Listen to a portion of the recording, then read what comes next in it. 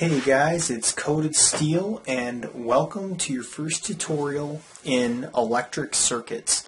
This is more or less of a tutorial actually, guys. This is more of just educating you or trying to give you a formal education on electric circuits. So first of all, what we're going to discuss today in this lesson are the three concepts that drive a circuit, basically, which are voltage, current, and resistance, and then the relationship that ties those three together. So where do we start with this? We kind of start exactly with this first thing here, voltage. What is voltage?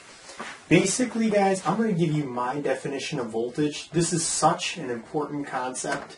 Well, they're all three very important concepts, and so is Ohm's law. Those are all very important concepts.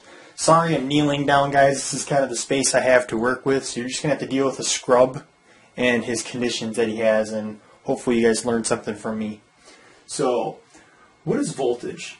I'm going to give you my definition of voltage. I'm sure there's tons of them out there, but this is what I think is a very good definition for voltage, and it kind of explains to you guys exactly what voltage really does and what its role is in a circuit. Voltage is actually just a force. It's a force that drives charge.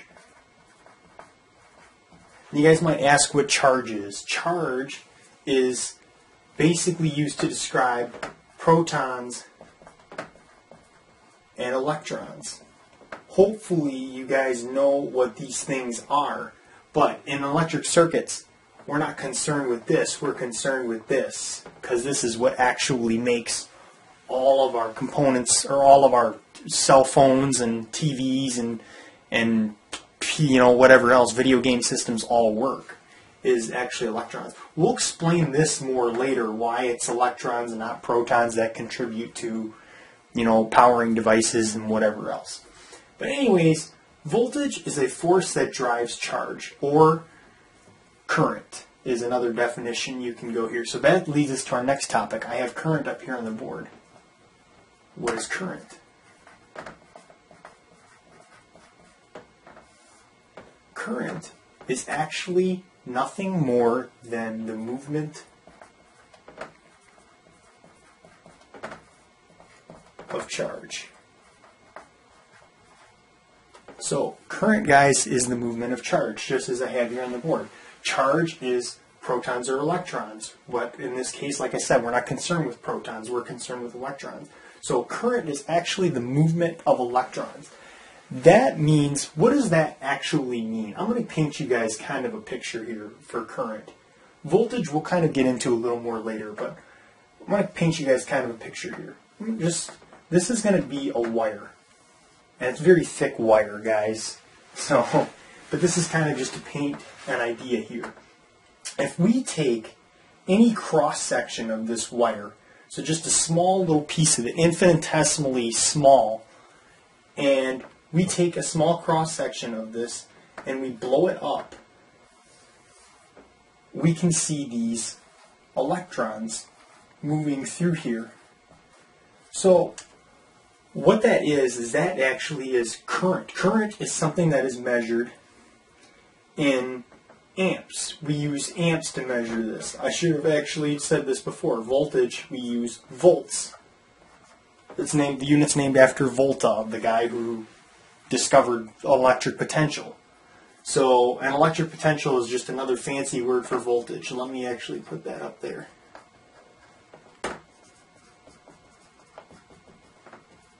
So electric potential and voltage are equivalent. They mean the same thing. Anytime somebody talks about an electric potential, they're referring to a voltage. So just make sure you guys remember that. So get back to what we were talking about down here, kind of the movement of charge.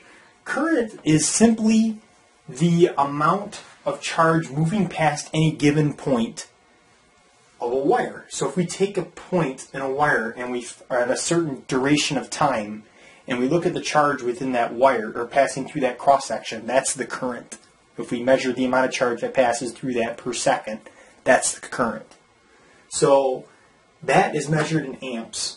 And obviously, like I said before, volts is measured in volts. Okay, So what is this third concept here, resistance? This is actually the relationship that ties resistance is what ties these two together. It makes it to where these two can be equivalent to each other.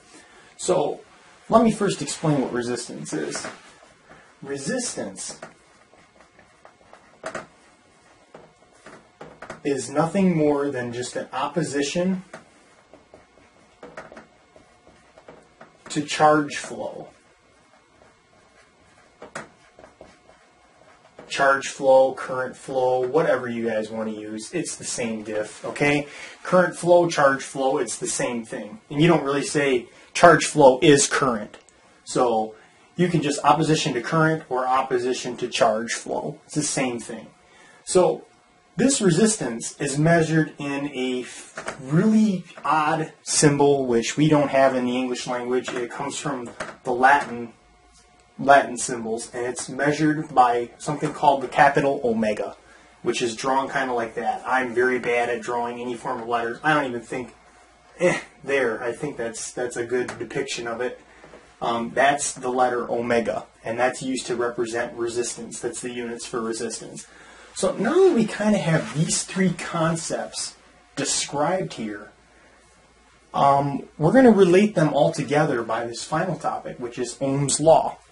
But before we do that, I really need to bring these topics home for you guys, just to kind of make sure you understand them. These are three very, very important concepts. If you guys don't understand this, it's going to make learning future things in electric circuits extremely difficult. So, kind of just one more time, guys. Remember, voltage, force that drives charge, and it's electrons that we're concerned with. Remember that. Current, movement of charge, resistance, opposition to charge flow. You guys really need to understand those topics if you're going to try to get any further in this series or understand how stuff works. So really drill that into your heads. Okay. Final thing we're going to do here is we're going to discuss Ohm's law. So I'm going to erase everything on here. Hopefully you guys kind of drank that all in and you understand what's going on. The last topic is just going to be Ohm's law. Now, what is Ohm's law? It's nothing more than a relationship that was discovered by George Ohm. I think that's how you spell his name. No E. Whatever, I'm going to capitalize it. So, George Ohm. What he did was he discovered the relationship that ties these three topics together, which is his law. In fact, what is his law? His law is this. V equals IR. Simple enough, guys. It's a very simple thing. But believe it or not, scientists were battling with this concept for a long time. And many different people had different relationships for voltage and current. Some people said it was something with the cross section of area and all this other stuff that relates voltage and current together. But one person, Ohm, actually discovered that it was this relationship through experimentation. If you want to learn about how he discovered it, look at it online, read a Wikipedia thing on him or something like that or whatever. He just did a ton of experiments and he figured it out. That's how he did it. So this here is the relationship. What do each of these symbols stand for? This is a very important thing too. You guys need to know what these stand for. V, I hope this is simple enough, guys. V is voltage. Okay, that kind of should just make 100% sense to you right away. If it doesn't, well, I'm sorry. I don't know if I can really help you with that. R, resistance. Another thing that just kind of be like, oh, that's obvious. He discussed resistance. R, resistance. V, voltage. Okay. This last one, kind of by process of elimination, you can figure out that it's current. But it's an I. They use an I because it's some Greek word for current or blah, blah, blah or whatever. So this represents current.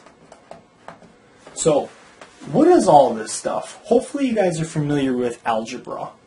And you understand that this is nothing more than just voltage being equal to current times resistance. So if I'm given a current and a resistance I multiply them together, I'm going to get a voltage or an electric potential. Remember guys, voltage, electric potential are the same thing, so I'm going to use them interchangeably so you guys know if I use voltage, I mean electric potential. If I say electric potential, I mean voltage. Okay, it's the same diff. So now that we've kind of got that figured out, let's kind of end this tutorial off with a simple problem, just showing you kind of how Ohm's law works. So what we're going to say is, I'm going to show you guys kind of how all these things are represented here. We're just going to say we have a block here. And we have an electric potential across this block of 10 volts. Okay? And we're going to say that we have a current, which is represented by an arrow of 2 amps flowing through that block. Okay, these values aren't really realistic, guys, and I'll explain to you in future tutorials. Right now, this is just a mathematical example, so you guys kind of really get this concept drilled home to you. What is the resistance of this block? So, what is the resistance? Okay, hopefully this is simple enough to you guys, and you understand algebraic manipulation, that you can just rewrite this as R equals V times I. Did nothing more than just divide the I to the other side of the equation.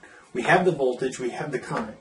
So I can just take 10 volts, divide that by 2 amps, and I get R is equal to 5 ohms. Hopefully that makes 100% sense to you guys how I got to this point. I understand for some of you this might be very simple math. I get that. Okay. This is just an introductory step that to try to get you guys thinking in the right mindset, so we can move on further. The things you guys really need to take home from this, I'm pretty sure this part, the math part, makes sense to a lot of you. Things that you guys really need to understand are the definitions that I explained to you of what voltage, current, and resistance were in the beginning. If you guys thoroughly understand those definitions, then you're going to be pretty much ready for the next tutorial where we're actually going to move into a little bit more advanced concepts and actually circuit symbols and voltage sources and all this other stuff. So anyways, that's all I had for you guys for this tutorial. Please like, comment, subscribe, and I will see you guys in the next tutorial for electric circuits.